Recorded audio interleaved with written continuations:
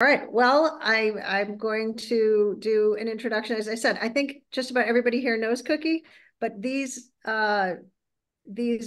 recordings go on YouTube, and I want to make sure that I do a nice introduction of Cookie so she doesn't have to provide her entire history for us, even though we do know it. This is 6 Degrees of Degradation, and I think Cookie is famous for really optimizing the sound.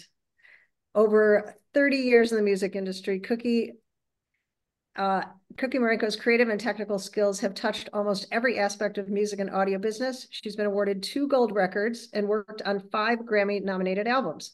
She's widely known for the quality of her engineering work and for drawing our passionate performances from the artists she produces.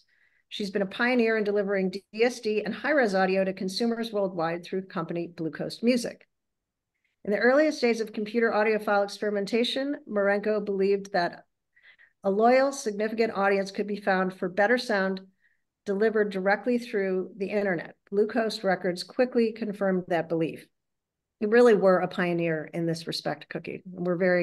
You've probably created through your directly and indirectly through your efforts, created more joy for audiophiles throughout this world than just about anybody else, I would believe. So after a 20-year career as a recording engineer and producer, which prior to that, she was a multi-instrumentalist. How many instruments do you play, Cookie? Well, primarily piano, oboe, and sitar. Okay, just a few. The devolution of audio towards convenient but low-resolution MP3 format concerned her. In response, Marenco returned to her roots in analog recording, developed a recording technique called Extended Sound Environment, ESE, with audiophile champion Jean-Claude Reynaud. They began producing exceptional acoustic performances in ESE that became the foundation of Blue Coast Records.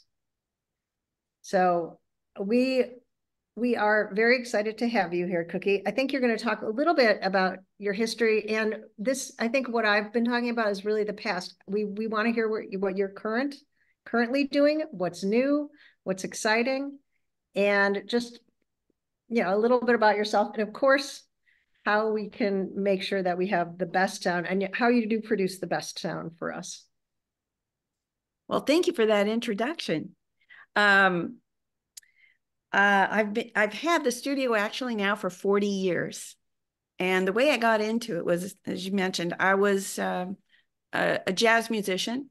I studied classical, piano, oboe, and then found that I had an interest in what's called temperament systems. And so I learned that around the world, not everybody has our Western temperament. I was tuning pianos when I was 19. Actually, I had 80 piano students by the time I was 18. And I just wanted to expand my horizons in understanding what sound did. And so in bands, I played jazz. I played a lot of experimental avant-garde music, worked with synthesizers along with the piano.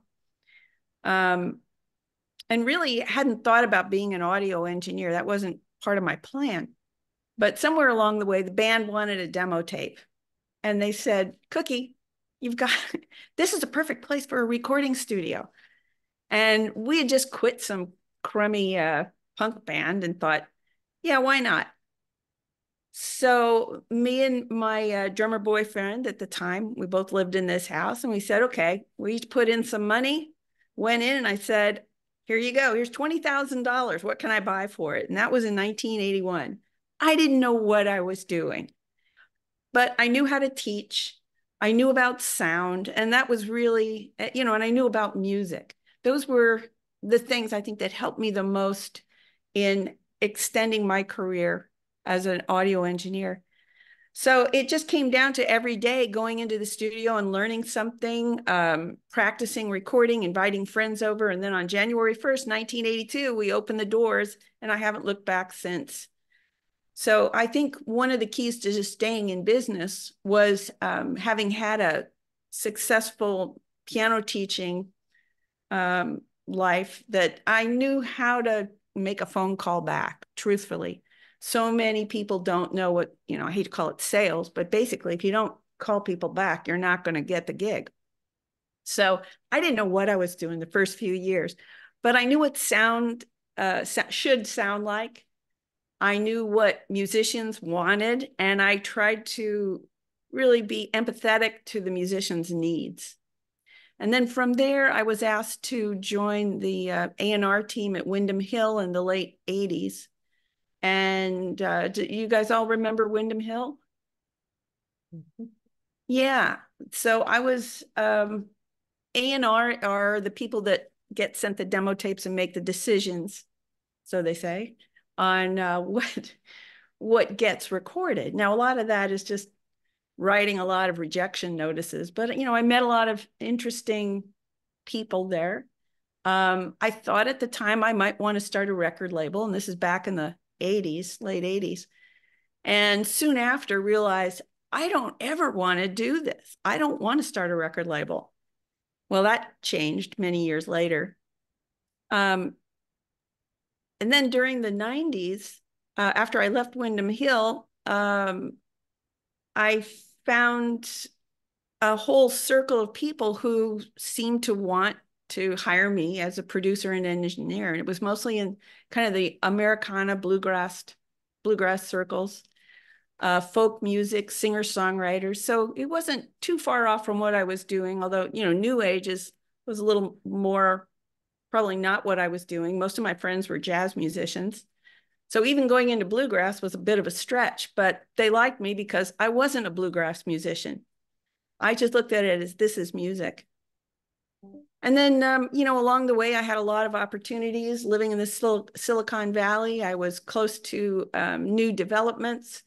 I worked with a company called Liquid Audio and was the first audio engineer to record a live concert, upload it to the internet, and have it downloaded worldwide, available for sale. And it actually predated Napster. That was like in 1997 at UCLA. We did this dog and pony show, as they used to call it. And at the time, I wasn't thinking that, MP3s were going to rule the world. I saw it as what a great way to promote your music. It just everything turned around in the next 10, 15 years. So as I watched kind of the music industry collapse in the early 2000s, I thought, all this overdubs, which, hey, I'm guilty, doing a million overdubs and having these albums go on for years and years and years to create and costing the artist like tens of thousands of dollars that they wouldn't ever recoup. I found that the music I enjoyed the most was when the artist sat in a circle and just rehearsed, just played. They listened to each other, no headphones, and they just played. And that's when I thought, why aren't I rolling now? Why aren't I recording this?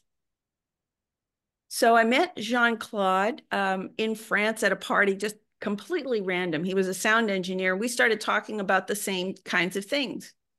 Turned out his father was an audiophile speaker manufacturer, Jean-Marie Renault. You might still know about JMR speakers. Jean-Claude has taken over the company, so he's back in France doing that. And I continued the label. So as Leslie mentioned, we decided to come up with, at the time, what was a surround recording technique. Musicians playing live. We were recording for a surround situation and listening in the room as we were recording to surround. Not really how it's done these days, but I wanted to hear it. I wanted to have the sense that you could look at the musicians and imagine that they were, if you were in your home living room, you could see them right in front of you. And that was the kind of dynamic we tried to create. So we didn't really know we were starting a label at the time. And Gus Guinness, who some of you might know from Sony, had lent us some DSD recording gear and the Sonoma system. Back then, it was 2.8 samples per second. So it wasn't up to where we are now, which is 11.2 million.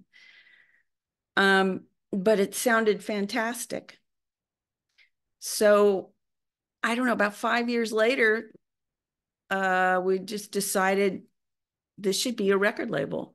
This music should be out in the world. And then that's what we did. And so, mostly my life has been as a recording engineer. So starting a record label was not really something I knew how to do. And so the musicians I hired were just great musicians who were often session players.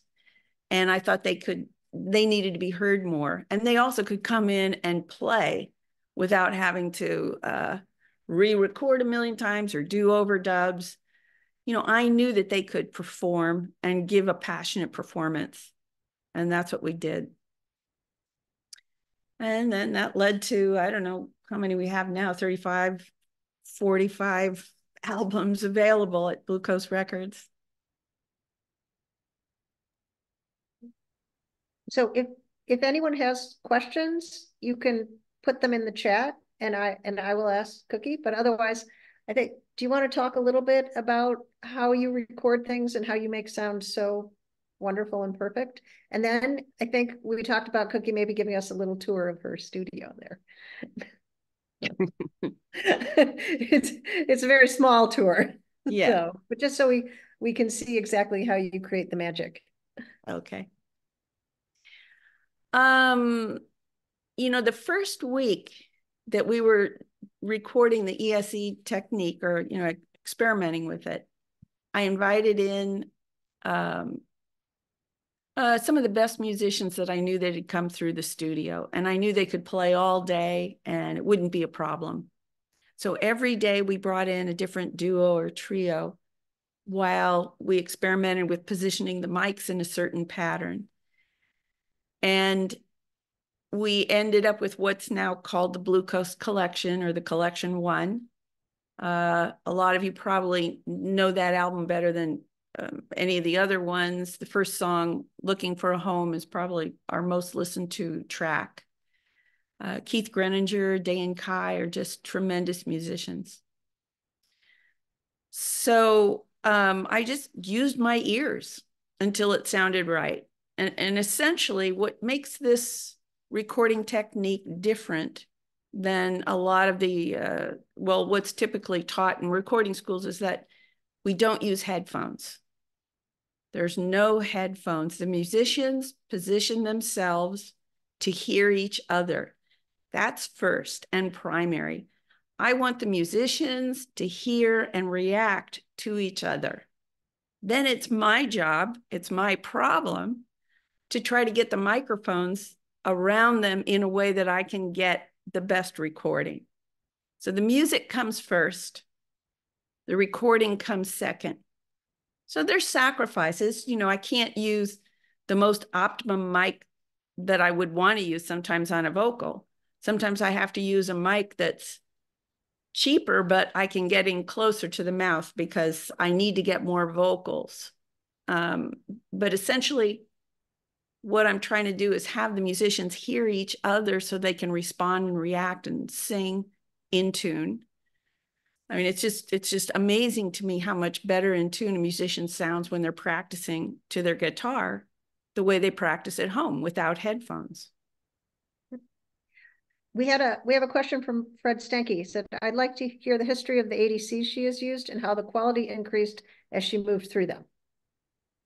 Well, the real history is I started on tape and I still record to tape. I have a 2-inch Otari MTR 90 that I still use. I think I bought it in 1985. And up until COVID, I was still primarily, well, it's not totally right. I was mostly using still tape. But do you guys all know Positive Feedback, the magazine? Yeah. So David Robinson one day said, Cookie, you really need to be recording to DSD 256. So he sent me a Pyramix system that we still use today. So in the beginning, when we were using tape and digital, we were using the Sonoma system and I'm trying to remember the name of the ADC. It sounds fantastic. I still actually prefer the sound of that to what we have on the Pyramix. Everybody's got different tastes, but I just like that sound. And unfortunately, it doesn't allow us to record to DSD 256, which is what our customers want. So we finally gave in to using the emerging technology front end for our DSD recordings. Does that answer your question? Brad? Yes, I found the unmute button. Yes, thank you so much. And what do you use for DAC in the studio and at home? Well, the funny thing is, the studio is my home.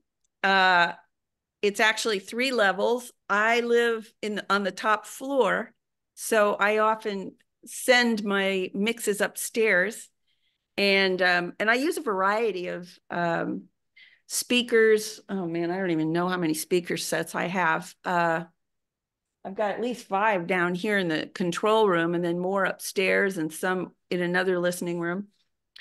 As far as the DACs, the one that I loved the most was the playback designs. I don't have one right now, but that was my favorite. The one we were using most of the time in the studio was the Mytech Manhattan. Right now we're using a Brooklyn, also a Mytech.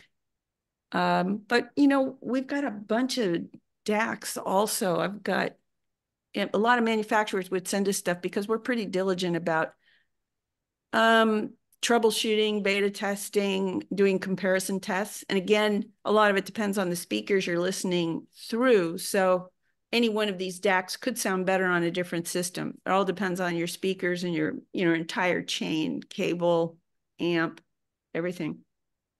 But we're beta testing a Pro gear right now for a company called Millennia. And this is something else I learned. You know, I came from the pro audio world. I knew, and I still have a lot of friends who are manufacturing for professional audio.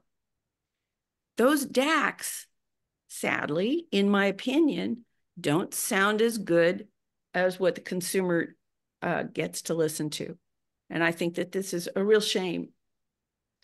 So mostly what we use in the studio are consumer DACs. We are beta testing some gear for professional audio, and we hope that one day they get to experience what we experience in the consumer world. Rohit had a question. Sorry, Rohit had a question. Can you share your thoughts on tape versus digital DSD recording? Which do you prefer sonically, true to event? Well, man, I love tape. I love tape. And, you know, there's a lot of discussion about, yeah, tape colors the sound. Because truthfully, if I A/B and I listen to DSD 256 compared to what's coming in from the microphone, okay, that's the sound that's coming in through the microphone. But if I listen to real life and I listen through the, you know, good tape, freshly recorded, there's nothing like it. I mean, it's just kind of an emotional experience. And I believe it's something that happens in the mid-range. I had long conversations with Andreas Koch. You guys all know Andreas? He actually used to work at Sony, was one of the early developers of DSD, and he is the manufacturer of playback design devices. So when I first got the playback designs DAC, I said, how did you get such a great mid-range? And I still don't really know, but I mean, that was the reason why I liked it so much, was it did have more of a quality about the mid-range that I almost can't describe. But I can say that even listening on MP3 to a good recording from the late 80s or early 90s, you can hear the difference. You can hear a recording on tape that was done on tape, even on an MP3. And When you it's say tape, do you mean analog tape? yeah, Thank you. Sorry to yeah. Analog tape, 2-inch. One of the reasons I don't record on it so much anymore is because they're not making tape like they used to. It's just hard to find good quality tape. So aside from the fact that a 15 to 30-minute reel costs $400, $500 for that 15 minutes of recording. Wow. Yeah. The tape, it's pretty iffy if it's going to play back. So now, we have a couple of artists that want to record on tape. So what we do is we say, look, we're going to bake the tape first. I've got to protect my machine. So we bake the tape. It's a whole process that is also used in archiving, which we do. So we archive tape to digital audio. And then I run a test tone through the entire reel and I listen back to it. And then I have to go back and erase it a couple of times so that there's no artifacts. But yeah, so it's not like the days when you could just buy an Ampex or Quantigy reel. So it's really hard. But I got to say that now, I do so much recording in DSD that I don't want to say I'm used to the sound. I like it enough that, and it's so much less problems that it's not going to change over time. It's not going to degrade. I mean, believe me, digital has its problems, especially in storage. You just never quite know what's going to come back. Software changes, different upgrades to the computer. There's so many sticky points. In fact, I should mention that same system that David Robinson sent to us, we haven't upgraded because we tried and it wouldn't accept like the hundreds, thousands of hours we had previously recorded in the upgrade. So one of the sad parts, and this is true of just about every digital audio workstation, we also have a Pro Tools system here, and I was involved in the early development of Pro Tools and digital audio recording in the mid-early 80s.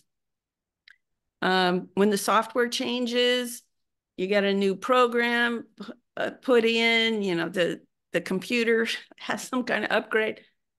You've got to take it off the internet. You can't let it touch it. And so if we want to expand our DSD-256 DOS digital audio workstation, my plan is just to buy a whole new system and then lock it in, make it work, and never let it go to the internet. Okay, we have a couple more questions for you. Do you record multi-track DSD? If so, do you mix down through your analog mixing console to stereo? If you're recording with no headphones, do you record live only, no overdubs? A multi-point question there. Yeah, well, I still get a lot of gigs as an audio engineer. So as an audio engineer, we had to do a couple of things. One was I had to get a Pro Tools system because there's too many musicians working at home. And I needed to have Pro Tools. So that's my paid gig. I get paid to do that. I will work on Pro Tools. I have engineers that specialize in Pro Tools, and I just tell them what to do. And then we mix through the recording console, which I'll give you a quick shot. There you go. So that I'll just put it over there so you can see it for a minute. So it's a 48 input channel. I've got all my analog reverbs that I've been using for a lot of years, and there's just no plugins that really match the quality that I can get out of this analog board. There's a lot of issues in dealing with digital audio that I just prefer not to challenge myself with. And part of it is just the CPU power that gets used up. So if you try to do something that would be easy in analog, sometimes it's just not that easy in digital. So I just prefer to bring up, well, in fact, I should say like the first half of the console is for Pro Tools. The second half is for my Paramix system. They both go through the systems and I listen through the board when I'm recording anything. And so it's called post. I listen post audio. That way I can, experiment with EQ changes if I need, adding reverb, and nothing is committed to the final product until I mix it. And then, yes, I mix through the console. And typically, I always mix to DSD 256. So if a session starts on Pro Tools, I'll mix it out to DSD 256. Now, not to confuse you, that is my life as an audio engineer. When it comes to Blue Coast Records, I don't want anything touching Pro Tools. I do not like the sound. I'm not an advocate of PCM recording. That's just me. I know a lot of people feel differently. Okay, we have a bunch of questions. We have a bunch of questions. I'm trying to keep them straight here because you've covered some of these things. Oliver, it's my understanding many well-known recording engineers apply tweaks to the raw recording, which you just mentioned, such as some EQ to achieve the sound they like. What is your philosophy regarding sonic adjustments after the recording is made? How much of it would you like to do?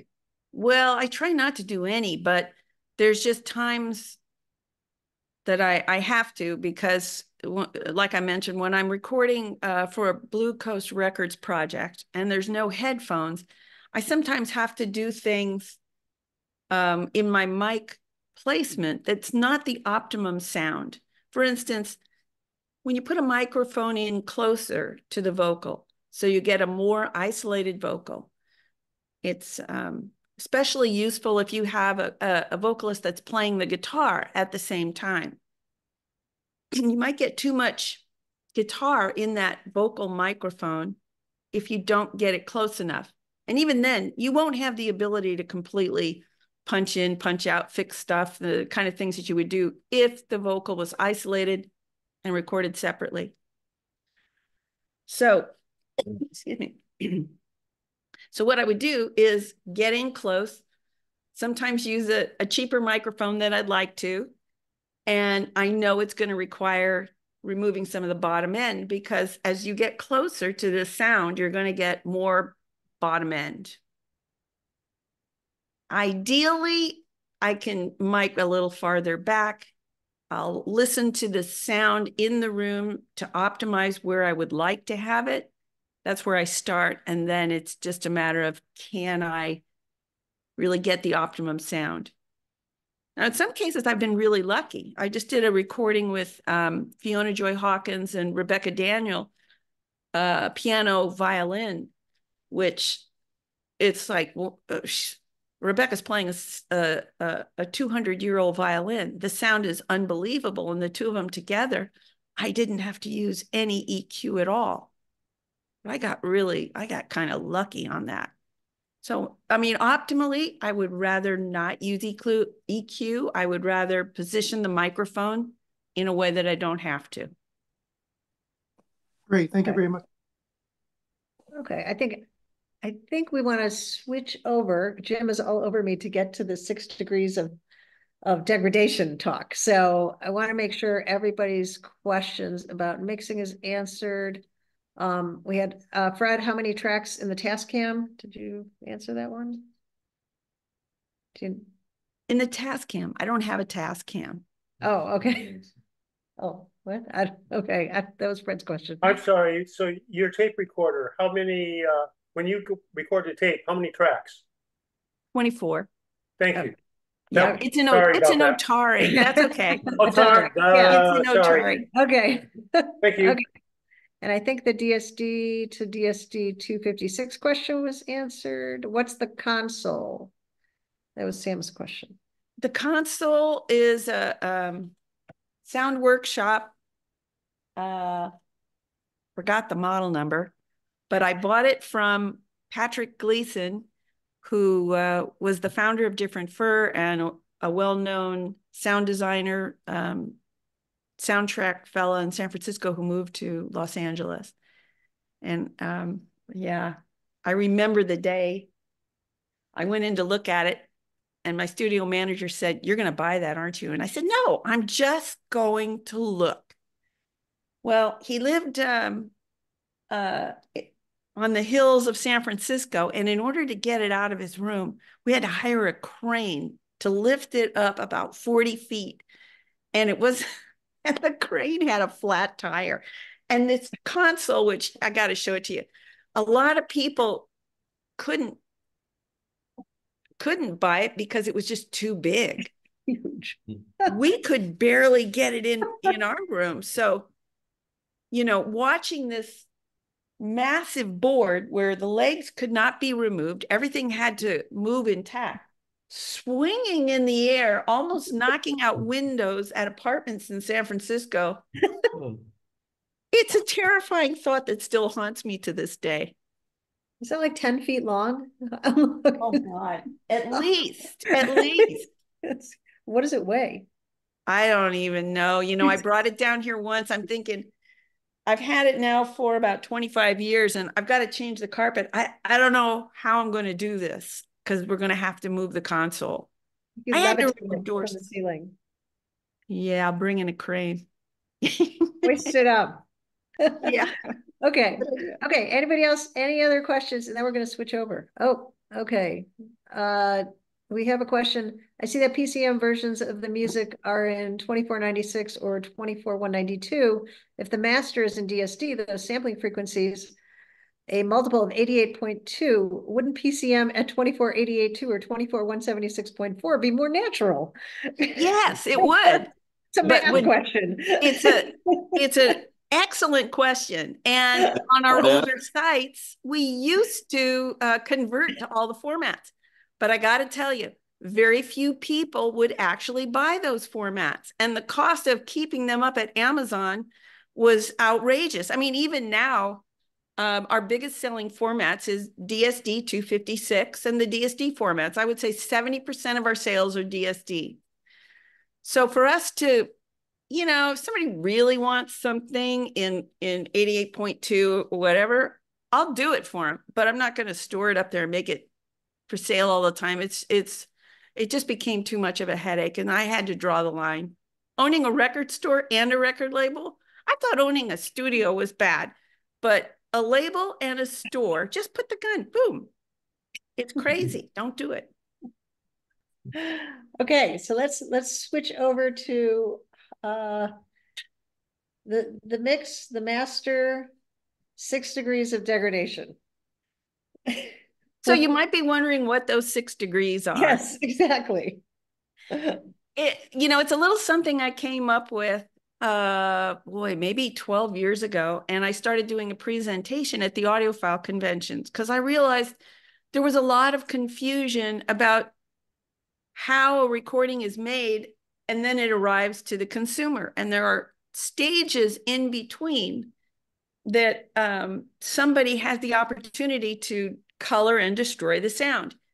In fact, anytime you do anything, even putting up the microphones, you're making decisions and choices about the sound. So that's the first stage, is recording. Then you've got, in my case, multi-tracks. It doesn't just come out stereo. That's not the way I want to work. It comes out in multi-tracks. So, whether it's 24 tracks on tape or unlimited tracks on digital or however we record it, you make fine adjustments to the sound. Maybe you want a little more vocal because the artist looked away from the microphone for a second and you lost a few words. Maybe they got a little too loud and headed for the microphone. So there's little things you want to do just to make a better experience. That also has to do with panning and imaging, which I'm going to explain for a second because I had a musician come in who wanted to be an audio engineer and didn't know what panning was. So panning is when you make a decision, are you going to hear this sound on the left or on the right? That's for a stereo system. So most of my recordings I mix in stereo. And there are unlimited choices in between that hard left and hard right panning. You could put it in the center, you could put a little over to the left, a little over to the right. Add to that if you have 2 microphones on an instrument. Add to that if you throw one out of phase. There are so many variations of what you can do to make left and right and panning. So those are kind of key issues, the level and the panning. And also, do you want to add a little more reverb? Do you want to make it sound like, you're in the Grand Canyon or you're in a church or whatever? Like I typically create what's called an environment for my smaller recordings. where I might use a couple of delays, 2 or 3 different reverbs, long, short, medium, that reflect at different frequencies. All those are decisions that are made in the mix. And that's a mix engineer's job. So that's stage 2. Stage 3 is mastering. Mastering is used to be when you take all your mixes and the mastering engineer would adjust the level so you have a nice experience for listening to your vinyl or to your CD. Nowadays, it's hard to say what people are doing because they're sending in one songs. Machines have calculated, how much they should smash things. Make them louder. Apple has a criteria they've set that I tend to ignore. But anyway, mastering is where you even out. You try to even out the levels between all the songs so you have a nice experience. You adjust the space between the songs, edit the top and the tails to make also, get rid of some of the clicks and bumps that might happen there. But you also prepare that master for additional manufacturing. So vinyl mastering is a very different thing than CD mastering or mastering for DSD for upload or even for streaming. So there's different masters that get sent out for different purposes. Now, typically something I realized, and the reason why I started this series called 6 Degrees was when I worked for the record label and when I work as an audio engineer, I realized the producer really only has the privilege of the first 3 stages: recording, mixing, mastering. After that, we don't know what happens to it. And there's other things that happen that we have less control over. So a production master is made that we rarely get to hear. You never know what the streaming services are going to do to the sound. The distributor, I discovered this. I ran a bunch of tests because what I was sending directly to Qobuz and what my distributor was sending directly to Qobuz should have been the same master. But I had a way of testing it and it wasn't. It didn't sound the same. So you never know what's going to happen. And you guys may have experienced, if you're listening to downloads or streams, that even in the last year, sound quality has changed within a DSP, a digital service provider, a streaming service. They're always upgrading. They're making decisions on how loud something's going to come out. They're going to what's called normalize, which is also a way of throwing a limiter compressor in the mix so you get the ultimate experience at home. But it may not be the sound that you like. And part of the reason I found this out was when iTunes first was available. I, as a producer, I never listened to what was coming out on the DSPs back 15, 20 years ago. I turned in my master. I made it sound as good as I could, mainly for the vinyl and the CD. And then I heard iTunes and what they did to one of my albums, and it was unrecognizable. So that's when I started getting more involved in the whole process. So you've got process, the 4th degree is the production master. The 5th is what the streaming services are doing to it. And the 6th is, how is the consumer hearing it? Literally, I work with people who come in and say, Cookie, listen to this. This is what I did. And they're playing it to me on their iPhone. Now I'm not going to do a separate mix for the iPhone and one for the laptop and one for my Sony speaker system or any of my systems here. But it's pretty crazy what people are listening to it. And all you can do as an engineer is try to listen on all the systems and come up with the best compromise you can. And those are the 6 degrees. So, Cookie, what is remastering? Is it just a scam to get us to buy our music again or sell us a different mix? No, there's from a marketing perspective, it implies they didn't get it right the first time. Well, here's one thing to consider.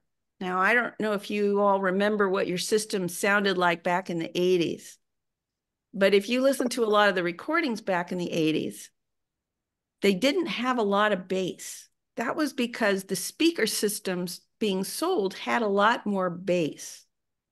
So there was a whole period and generation of people listening with less bass. And if you listen to some of those recordings today, they sound like, what happened to the bottom end?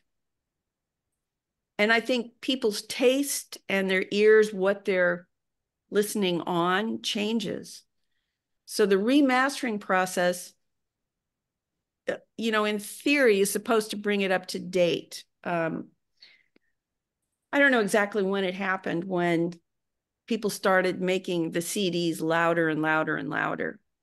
But if you own an original Nirvana album when it first came out in the early 90s, and you put on a remastered version, or probably even bought a newer version, it's going to be a lot louder. Because truthfully, we weren't concerned with volume at that time. We weren't trying to make the loudest record. We were just trying to make a good sound. So volume wasn't part of our vocabulary. And then somebody got Does that mean that they're limited more at the high end? Yeah. Yeah. So what typically happens is a remaster, is a mastering engineer's idea of what this should sound like and how to optimize it for today's listening systems or DSP services. So, in their way, they're doing what they think is best. They are noticeably louder. Yeah. And maybe it's psychological, but louder inevitably sounds better. Well, that was the theory in why they kept making CDs louder and louder and louder, until it got to the point of kind of ridiculous where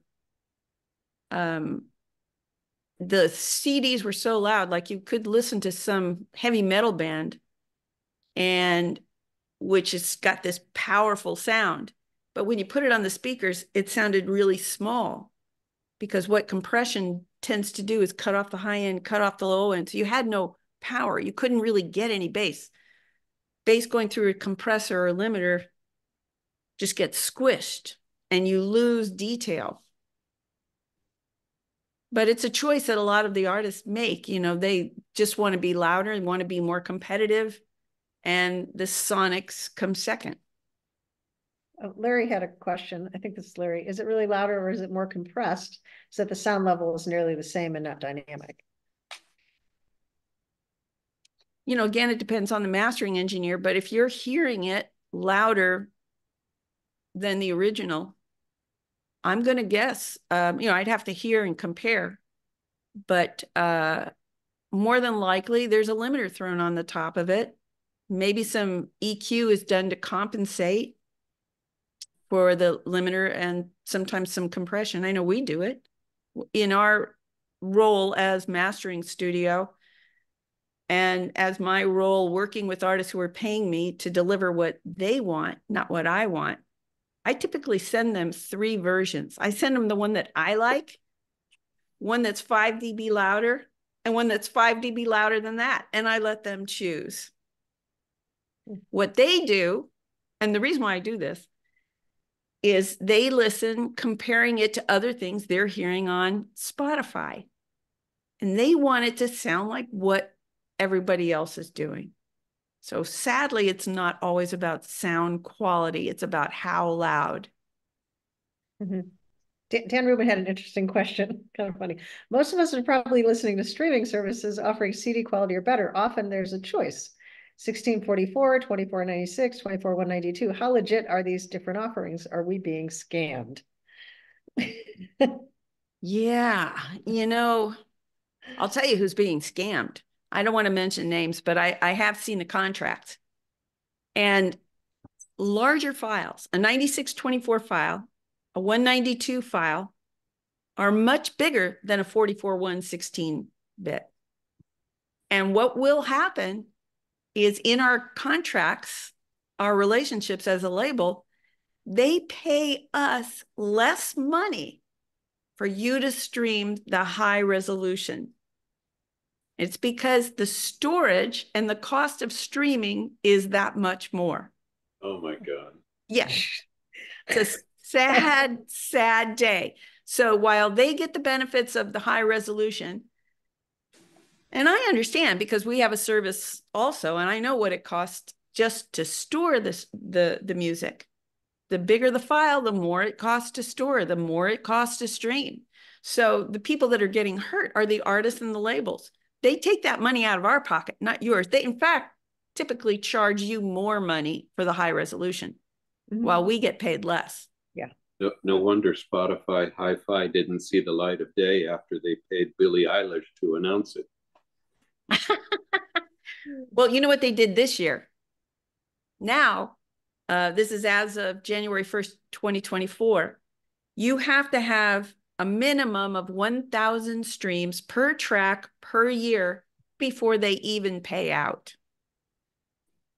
Now, yeah, so the thing about Spotify that I've had to talk to my artists about is it's really become more like broadcast radio, where the labels didn't get paid, the artists didn't get paid in broadcast radio either. The only people that got paid in broadcast radio was the publisher and the composer. So I know this is one of the most confusing businesses there are, but the artist who is singing the song does not get paid on broadcast radio. Internet radio is different. Internet radio, there's a system called Sound Exchange that allows both the artist, the performer, and the label to get paid. So we have to sign up for it, but at least there's some way over there. But it's a crazy business. So what Spotify did, knowing that they've been one of the few services to enhance the back end of their system for artists. So there's a lot of information. So if they're trying to do a tour, typically the venue will look at the Spotify followers. How many people are following this person? And that will give them a determination whether or not they're going to hire them to do a concert. So that's become the value of Spotify, is really as a tool to get concerts. So John Hughes had an interesting question. Which streaming service treats you as a label the best? Well, I would say number one is Qobuz. And it's partly because I work directly with them. David Solomon, Dan Makti are great people. I've known David Solomon, you guys probably all know David too, from various companies before he arrived at Qobuz. He gave us a lot of early opportunities, and that direct relationship to the back end of Qobuz is invaluable. I mean, we can send something back there and we can ask them to change it, and it's direct. We don't have to go through a distributor and cross our fingers whether or not they're going to put up the right files. But oh gosh, we've got a whole bunch here. Okay, trying to keep these straight. Great discussion, Cookie. What do you think about multi-channel sound and now Dolby Atmos? That was actually a good question. If you're recording in the room, are there compromises when you have to put the musicians in a stereo field? No, you know what? I'll talk about the what they call immersive sound. It's kind of a general term that the Recording Academy, formerly, the Grammys, call it. So it used to be surround sound, the 5.1. And that's why we started Blue Coast Records. We wanted to create surround sound recorded specifically for surround. So that was our dream. What we discovered was very few people are going to have the same setup. Even recording engineers, there was no real setup. There were different kinds of surround, for instance, where you place the speakers There was Sony's method. There were other people's method. And if you put those speakers in different places, you're going to get a different sound. Now, the other problem with surround was the cost. I mean, you've got the 5 speakers and you've got the bass, and then in Atmos you have even more, and some systems you got 11 and 13, all kinds of speakers everywhere. But what we discovered were people at home had, oh, there's a bookshelf speaker over there, and there's another one over there, and there was no real continuity in how people were listening to surround. I was fortunate enough to be on the first panel to select the winner of the Surround Sound Grammy Award. And I remember that first day. It was 30 of the top engineers, and I was the only woman, and that was kind of fun. I had a little cheering group of people, other women who were back there going, yeah, go Cookie. Yeah, so but being in a room with people who, from classical to pop to you name it, every album, your favorite albums were there. And we couldn't decide on what to listen to and how to listen. So they kicked us all out and they let Al Schmidt set it up. Al Schmidt, if you guys know, was just a legendary recording engineer who worked at Capitol. So it took like a day, and we had to start the whole thing over the next day because we had to first vote that we gave it to Al to set up. And then from then on, you're just thinking, how are people going to do this at home? It's going to be impossible. Well, that brings us to today with Atmos. I've been on those same panels. I've, had the luxury of having somebody else set up these perfect listening environments. But the reality is you don't know what an album's going to sound like on one set of speakers and then another. In fact, the last time I did an immersive panel, we were listening to an Atmos recording and it sounded unbelievable. I'm not going to mention any names, but then we were invited to go to Sony down here in Foster City and listen.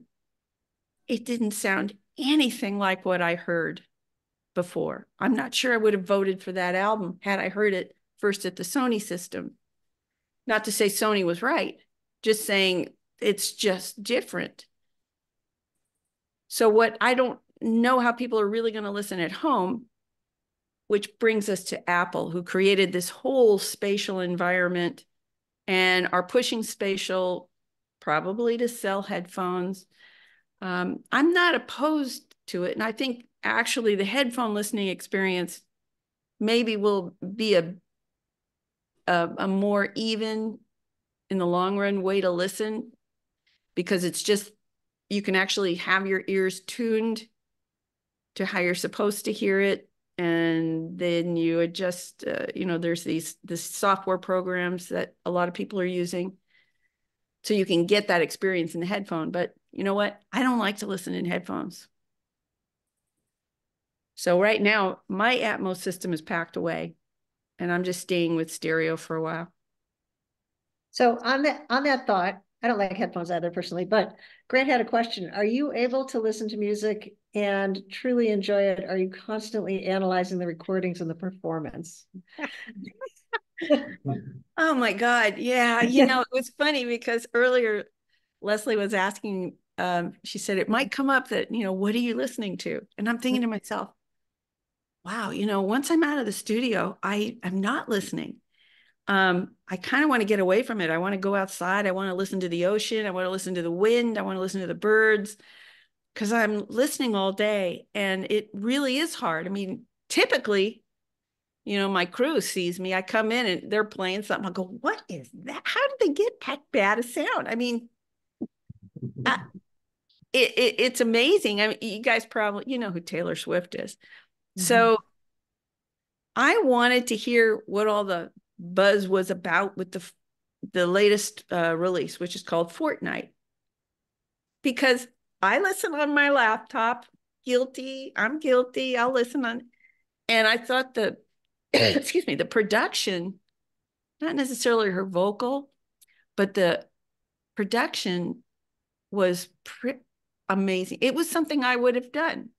And I thought, you know what? Just because I'm not a Taylor Swift fan, I don't want to hold it against her. If something's good, it's good. So I brought it down to my crew and I forced them to listen to it. And I have one girl, not a Taylor Swift fan, who's like 22, and another woman who's 39. And, you know, we all have our own feelings about pop music. I said, well, let's compare Beyonce's Run Around Country Boy hit to Taylor Swift's new hit and see what is going on in pop music. Well, okay, we were listening to MP3s off YouTube because that's all we had. But I got to say, they weren't bad. And I hate to say this, but the Taylor Swift production kind of was better than for me, my taste, better than what the Beyonce production was. What I heard in the Beyonce production was cutting off a lot of words. It's called the noise gate. You know, they want to take out the breaths, they chop stuff off, but that's the stuff that bugs me. So yeah, to answer your question, I'm always listening to the production. If I can't get past the production, I can't hear anything. It just drives me nuts. What do you think about MQA? I don't even know if it still exists anymore. I like those people. I like them a lot. I like them a lot. But you know, it was a better option than a lot of the lower wave formats, but for me, nothing beats DSD. So, you know, that's just my opinion. Well, it seems like DSD has won out. So I'm not seeing that much MQA anymore. No, yeah. In fact, I think they closed it down. I don't know if anybody bought the company yet, but yeah, I thought it was bankrupt and somebody was gonna buy it, but I hadn't heard. I don't know if anybody's heard. Let me see. I think we have more that I might have skipped. What are your microphone preferences and why? Oh, if you could only see what I'm using on my vocal right now. Well, I have some favorites, but they all function a little bit differently. So, like what I use on the piano are these B&K 4012s. It's a powered set of microphones that really is the only microphone that can handle the full dynamic of a piano without distorting. And B&K got bought out. I can't remember the name of the company that bought them out, but you know, they still make a similar kind of microphone. The 4011s, which are plus 48, are supposed to be the same mic, couldn't really handle the piano in the same way. So I've owned these mics for, well, my 35 years maybe. And same with, I have some AKG 414s that I bought. I didn't know what I was doing. I walked in with a bunch of money and they sold me these two expensive microphones. For 10 years, I didn't like them. They were on my bad list, so I just put them to the side. But what I discovered was they actually sound really good in certain functioning areas. Like I do this thing when I'm recording a vocal, I call it the backup plan. And the 414s, I'll put one here and then I'll put the backup plan out here. So if vocalist gets too loud, I can switch over to the other one. So I don't do a stereo miking on the vocal. But these 414s work really well for that. I've got KM 184s that I love on the bass and on guitars. But again, depends if I'm doing a solo guitar. Man, one Neumann U67 can sound fantastic. And I love the Neumann, the whole line, the U67s, the 87s, all those microphones are incredible. But a lot of times I can't use them, because they pick up so well all the instruments if I'm not just recording one person in a room. I'll use an SM7 for a vocal or for a guitar if I need to get close and get more sound. So those are just some of the mics I use. Okay. We have another listening question. Why have more than one pair of near field monitors on the console? Also, when listening for pleasure, do you listen at similar close distance on similar speakers? Most audiophiles seem to listen 10 plus feet away and many on much bigger speakers. Do you have an opinion on what's closest to the original sound? No, I can't go by original sound as much as what the majority of the people are going to hear at their homes.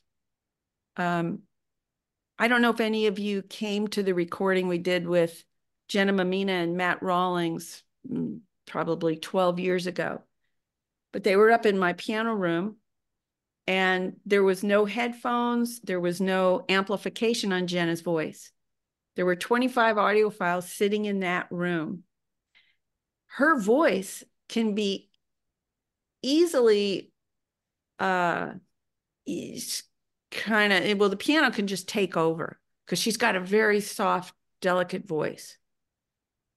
When they would come down in the room to hear the playback, they'd say, that doesn't sound anything like what it sounded up in the room. I said, yeah, I know. That's the way I want it to sound good at home when you're listening.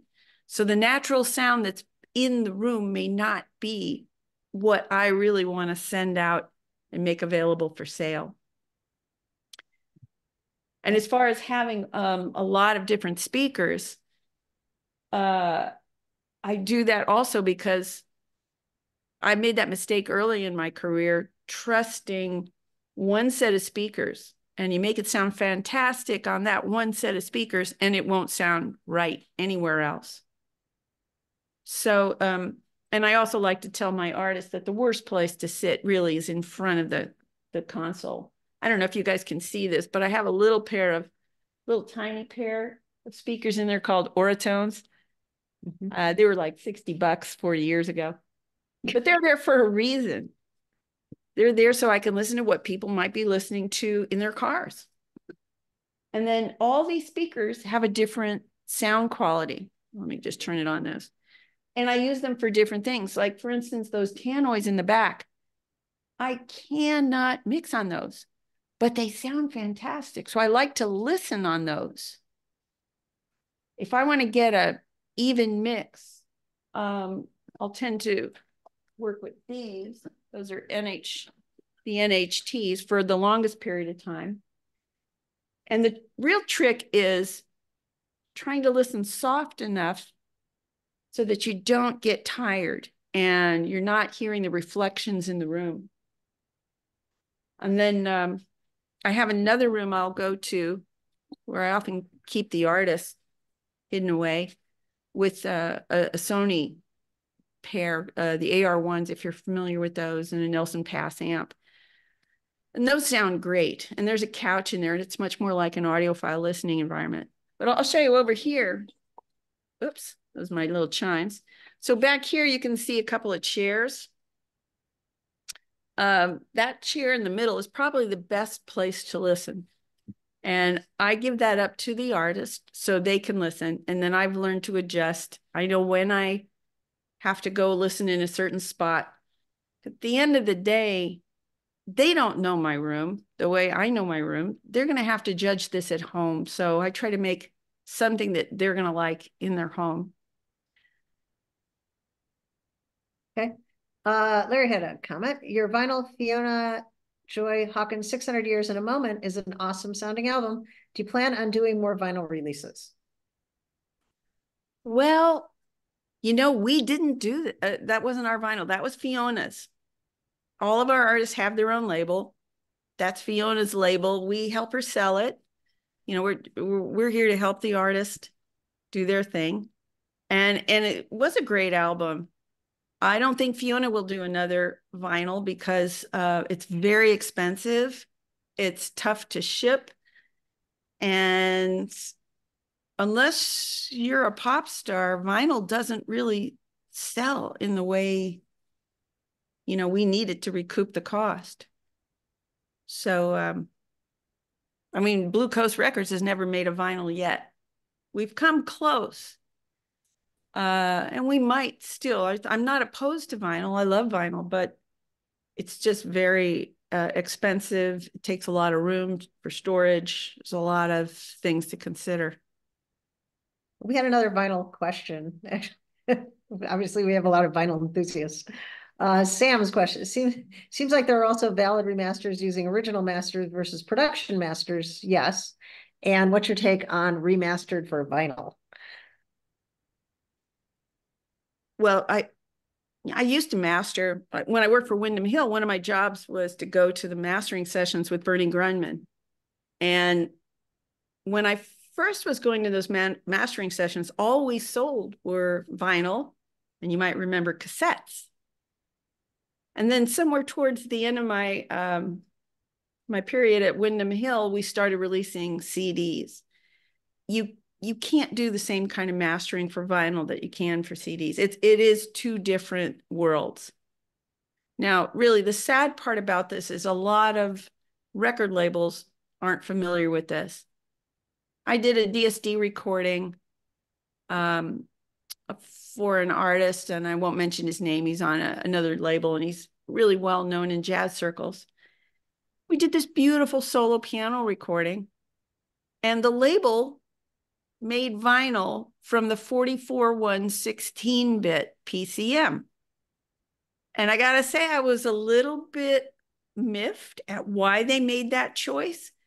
But for them, they didn't care. They weren't an audiophile label. It was a jazz label.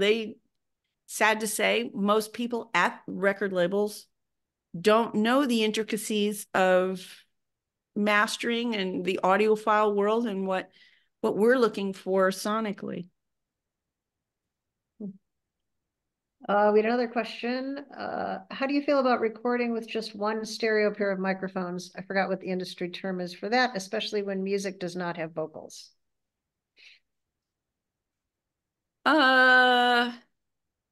It's a certain sound.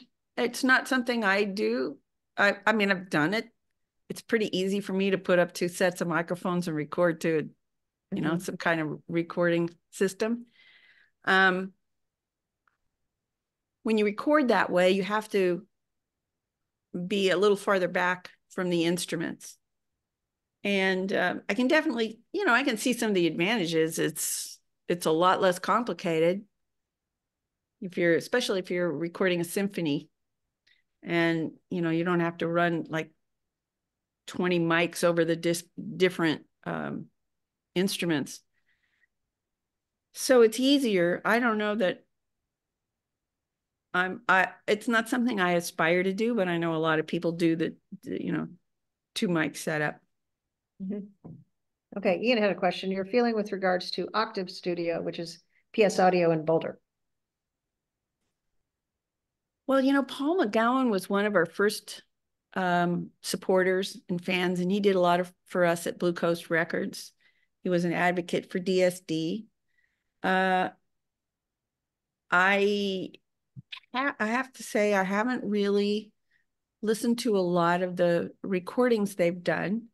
I think I just get caught up in my own world and dealing with my clients that come in who are artists and pay me to do their music. So I'm really not so familiar with some of the other audiophile labels, especially, I don't know, COVID just kind of shut us down, and it was a rough time. But what do you guys think about Octave? He seems to be playing to a different audience than you're playing to, in my opinion. He brings in people. He's got some expensive microphones, and he's got some expensive equipment there. And he's got some money to burn. And he's building a library of discs. You've been doing it for a lot longer than he has, but he's pumping them out. But he's only getting the people that are local, more or less, that come in and do whatever. And but he is producing the vinyl on 45 and 33, as well as all the other CDs and downloads and that. So you can buy a variety of what you want. I'm just curious how you fit in compared to how he fits in. You seem to be doing somewhat the same. Yeah, I think the the words "money to burn" come to mind. I would make vinyl too if I had the money, but realistically,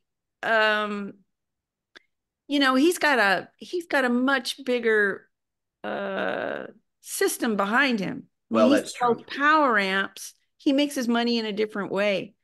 You know, I'm just kind of amazed that after COVID, we've been booked solid in the recording studio. And I think it's because people really miss the community. It's almost like, you know, you're familiar with working with engineers and producers who know your sound, and they come to you.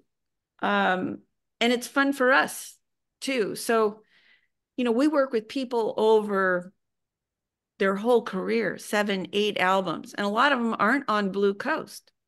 And like I mentioned earlier, some of them still want to record to tape. Some of them are making vinyl. It's not Blue Coast Records, because Blue Coast Records, I get the last say, and that's not what most artists want. You know, most artists want to have say in their music. For I let sure. them, yeah, you know, I let them come in and record, and then bye-bye, I make the decisions. And I mean, they get to listen to it. If they want to change a couple of things and I agree, it's not a big deal. But you know, Paul's just got a, you know, he's got a different way of looking at it, and different, you know, He's been doing it for 50 years. This selling year amps. has been when he started in 74. And the Yeah. guy that just retired at 80, I knew him when he had first started. I've been with PS since 76 when they hired Bill Applenapp. So Mm. I was just curious. That's all. I won't say anymore. But thank Yeah, you. yeah. Thank you, Cookie. Well, you know So, what? I really like Paul, and I read Well, I do too. Don't get me wrong. yeah, yeah. And I was going to say the other day, I haven't really written in last year because I've been dealing with a bunch of stuff I have to take care of. And there was a subject that came up that was interesting. And he had gone into the control room at another studio, and this engineer played him back a mix. And the engine, did you remember this No, I don't. post I that mean, you came have to out? bring it up. And And it was horrible. it was horrible. And Paul didn't know what to Oh, say. yes, yes. Yeah, I remember him saying that. Yeah, he and Terry were there. Yes. Yeah. And, you know, that, I mean, I was feeling for him, and I wanted to write in and just say, how many times have I heard that? Because really, you know, and I read some of the discussions about the whys and wherefores and all this stuff.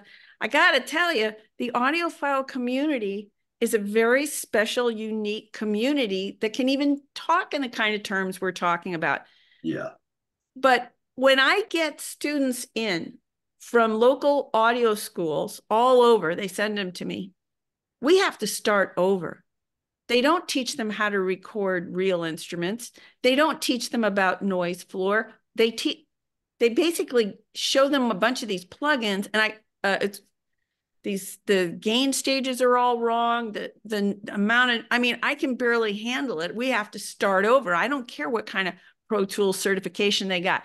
You know, that's over. And so I was going to write in and kind of mention that the problem starts at the schools and how they're teaching.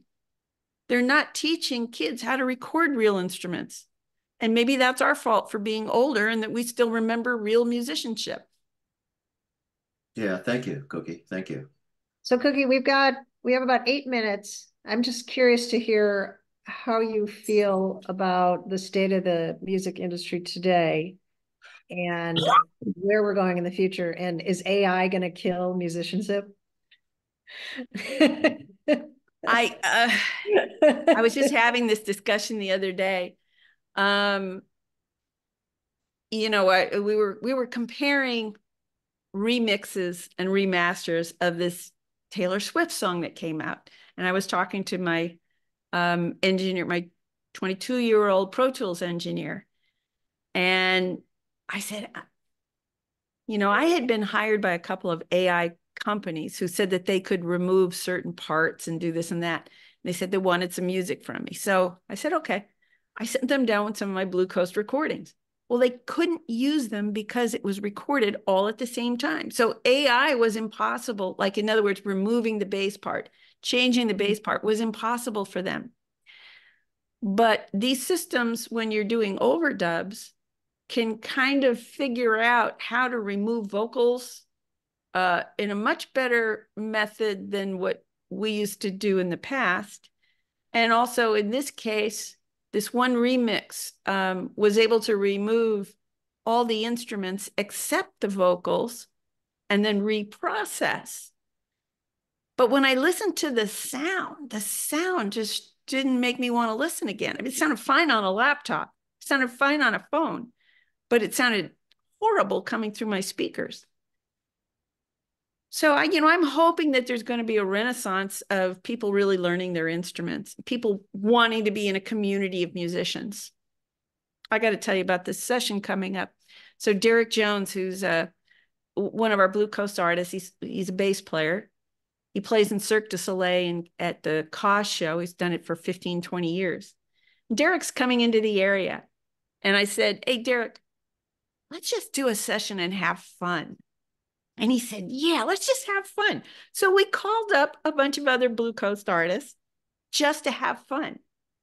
I mean, I don't think I've ever done this in my career as an audio engineer, just said, let's just have fun.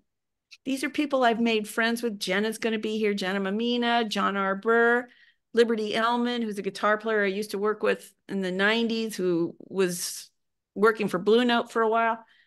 We're just going to have fun. I mean, what kind of concept is that? And I'm going to record it. That, AI can't replace that. AI can't replace the community and the sense of fun that we're going to have.